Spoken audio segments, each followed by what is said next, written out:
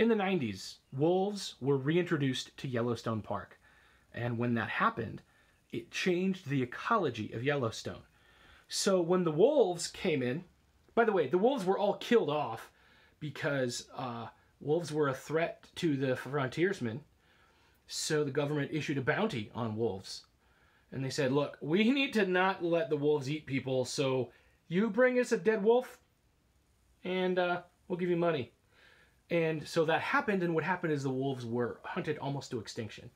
So when wolves were reintroduced in the 90s in a controlled population into Yellowstone, something happened in that park that's really neat. First of all, the wolves kill off different animals for prey that really wouldn't have had predators before. Coyotes, for example, which is like a wolf but smaller. So the wolves will eat the coyotes, but when the coyotes were killed off, or managed rather, by the wolves, their population is now smaller. So now mice and small animals and rabbits and small weasels and things like that the coyotes were eating are starting to thrive. And as they start to thrive, well, that brings in hawks and eagles and predatory birds that weren't there before.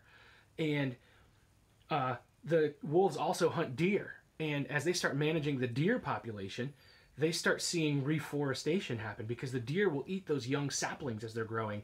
And so as the wolves eat the deer, then trees are starting to grow back up again. And as the trees are starting to grow back up again, they are establishing root systems that is stopping erosion, that is reshaping the creeks and the streams in the national park. They're not flowing the same way because they're not able to erode the bank that didn't have a tree because the tree is holding, it literally is changing the geography of Yellowstone Park by introducing wolves. I guess my point is we're meant to be a little bit wild. Civilization, it's good.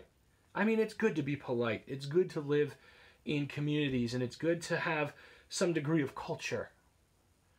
But part of us is wild. Part of us needs to reconnect with the forest, with the desert, with the wilderness.